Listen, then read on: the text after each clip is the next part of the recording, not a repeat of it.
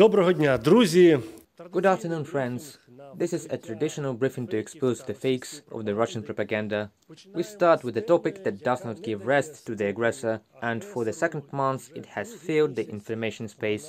We are talking about the alleged development by Ukraine of chemical and biological weapons, secret laboratories, experiments on the Slavs, and so on and so forth. I have already said that after this fake has exhausted itself within Russia itself, they are looking for additional legitimization and implementation of this fake through international structures. For example, there were appeals from the State Duma to the UN. Some current or former members made these statements. Now the representative of Russia in the UN organizations in Geneva, Gennady Gatilov, is entering the arena.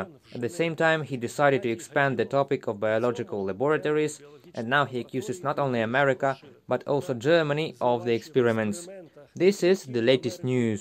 Since Germany had not previously appeared in the list of these experiments, in brackets, when this fake topic was promoted in the information space. Therefore, Gatilov at a meeting on March the 31st said that according to him, the documents allegedly confirm the fact that Germany is implementing its own military biological program in Ukraine. Literally, he said this. As part of this work, the Nocht German Institute for Tropical Medicine organized cooperation with the Public Health Center of the Ministry of Health of Ukraine, during which the Ukrainian side undertook to supply blood samples of the Slavic ethnic group from different regions of the country. Further, Germany's actions previously unknown to the general public pose the same threat as US biological experiments and require detailed study. We don't get tired of denying, of course, there were no secret chemical biological laboratories for the development of biological weapons in Ukraine. This was refuted not only by Ukrainian and international scientists, but even by the Russians, who were not afraid to tell the truth in the conditions of the current ruling regime. The fact that Germany was involved in these information attacks, of course, can only be seen as some kind of revenge for the fact that Germany has taken a principled position in relation to Russian aggression against Ukraine. In this sense, Germany also supplies Ukraine with weapons and has taken part in imposing the necessary sanctions. Accordingly, Russia has made accusations that haven't been heard before. I will repeat what I said earlier. The use of the chemical weapons argument can be a part of Russia's justification for accusing it of an aggressive war against Ukraine, as well as possible preparations for Russia's of chemical weapons against Ukraine. Our American partners stated that this is a lie. Ukraine has never done and will never do any experiments with chemical and biological weapons.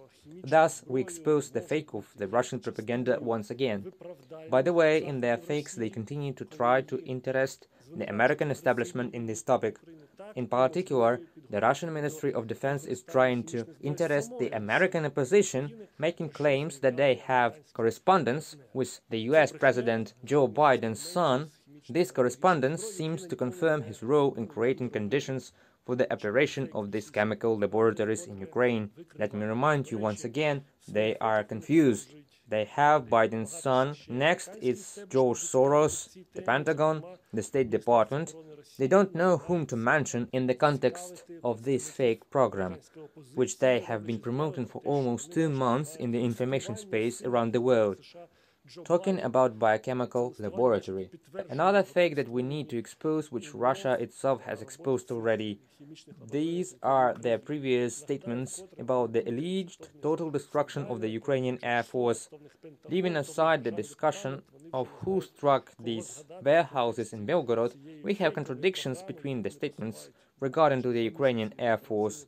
What they said literally on March the 5th this year, the well-known spokesman of the Russian propaganda, military man Konashenkov, said, "Practically all combat-ready aviation of the Kiev regime is destroyed," he declared. Similarly, they contradict themselves about the destruction of all the Ukrainian Bayraktars. This is another military report of the Ministry of Defense. They stated that they shot down one more Ukrainian unmanned aerial vehicle. And on March the 25th, they said that they had destroyed 35 of the 36 Bayraktars. Accordingly, if they report the destruction of one Ukrainian Bayraktar every day, they would have already surpassed the number of those Bayraktars which they have previously announced as destroyed by the Russian Air Force. That is, they contradict themselves. Accordingly, this is just another illustration of the fact that, in their statements and actions, the Russian propagandists do not rely on facts, but rely on judging information in order to mislead both their local audience and the international community. And this again proves that they cannot be trusted. Whether this information comes from particular propagandists like Solovyov or Simonyan, or if it comes from the state agencies such as RIA Novosti or Russia Today, or directly from the Russian Ministry of Defense or Ministry of Foreign Affairs. They all repeat the same fake narratives. Thank you for your attention. The briefing is over. Keep your critical thinking, trust the Ukrainian military leadership, the Ukrainian armed forces and the Ukrainian political authorities, and all will be good. Glory to Ukraine.